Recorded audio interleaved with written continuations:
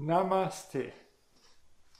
My name is Rui Zimmer. I'm an international meditation master. Today I want to speak. Every day is getting better and better. When I wake up in the morning, I believe this day is better than the previous day. That is again spam. It's rather more that it's getting first worse to get better. And if everything is getting better and better, we would have no challenge. And without a challenge, we can't improve. So bigger the challenge, so more energy we get to go through the challenge and to become better. That means in any case, everything is getting better and better is a hindrance to improve. Then everything is easy. Okay, if I'm in the flow, everything is easy. But I can't remain in the flow when I get a challenge. Because then my fears kicked in and I'm not in the flow anymore.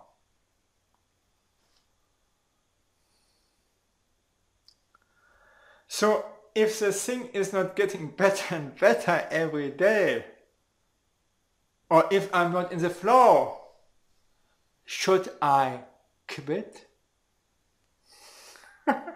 This is total nonsense. Okay. This is created from positive thinking, from people who exploiting other people with positive thoughts. No? Nothing more. Okay, positive thinking is on war with negativity. Positive thinking is like the USA who creates again and again an enemy and to make war. And this is totally ineffective. So I have a garden and my garbage I use as fertilizer.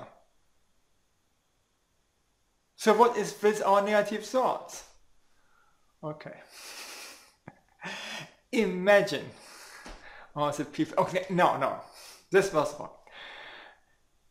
Imagine you're going on a travel and then you become doubtful.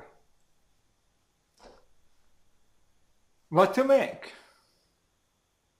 Say, no, doubts, I don't like you, no. This time you make it so.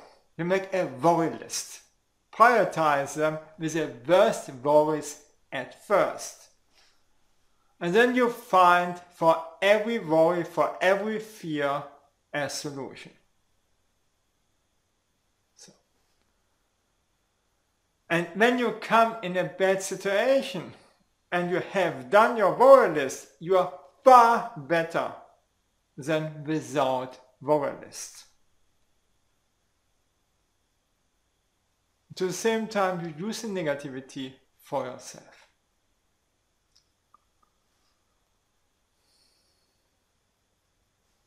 Life is easy, no?